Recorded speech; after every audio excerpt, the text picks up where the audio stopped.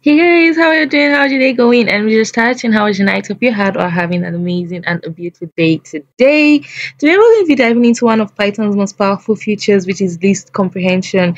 If you are looking to write cleaner, more efficient code, this is a must-know tool. So let's just jump right in, shall we?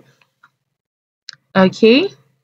So what exactly is list comprehension? Simply put, it's a concise way to create lists using just a single line of code. Almost like the way you have what do you call this again? Um, it's another lambda functions. So instead of like having your whole block of code for your normal function, you just use a lambda function. So everything is in a straight line of code. So think of it almost like that.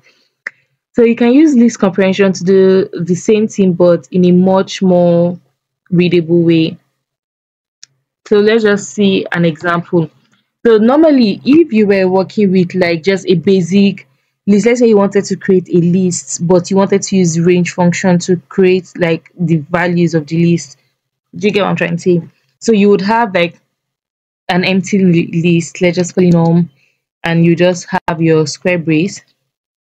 Then you will now have a loop for I in range. And you now have like where it's starting from an n plus one where you want to enter wants to end at 5 is now going to be 6, and we're going to have our column. Then with this that we're not going to append whatever value we have into the list. So that if we save this and we run it, what the fuck is happening? Why is my keyboard not responding? Okay.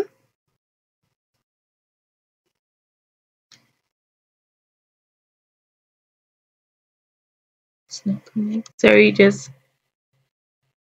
sit dead.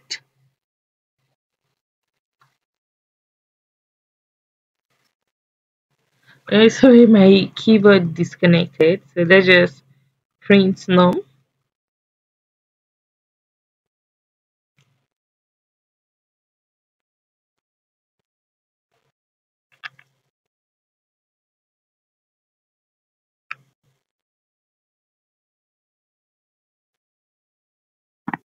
Alright.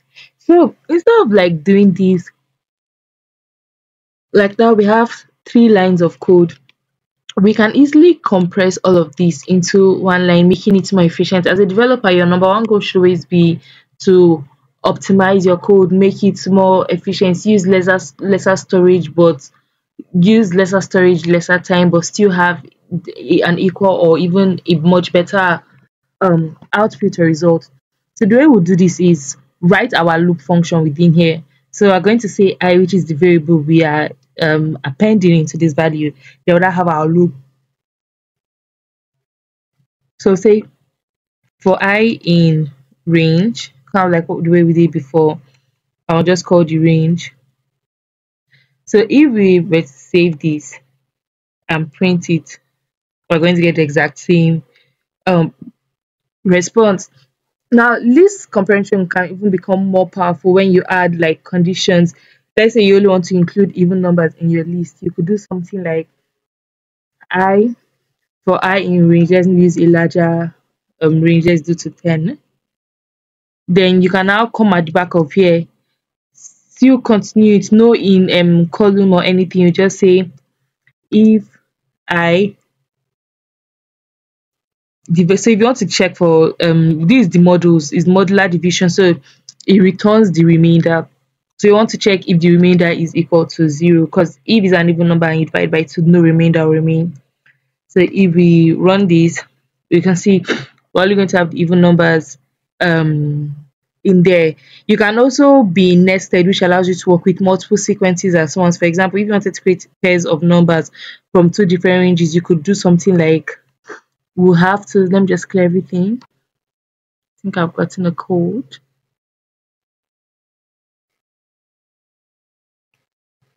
So we'll say the two values you want, I and J. Then we'll say for I, So we'll just do for each of the values. For I, almost the same way we have been doing it since, in range, let's say 1 to 3, and we'll say for j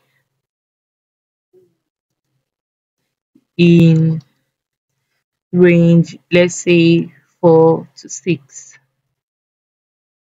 So if we save this and we print it, you can see it's going to kind of like pair the numbers together. So the first value before you have your for condition is just what you want to be what you want to be appended into your list, and then your conditional loops through how the value should be added. And yeah, that's just the basic idea. If you have an understanding of working with conditions and loops, then this should be easier. I feel like this is even easier, hopefully. But if you have any questions, feel free to leave it in the comment section below, and I'll see you guys in the next video. Bye guys.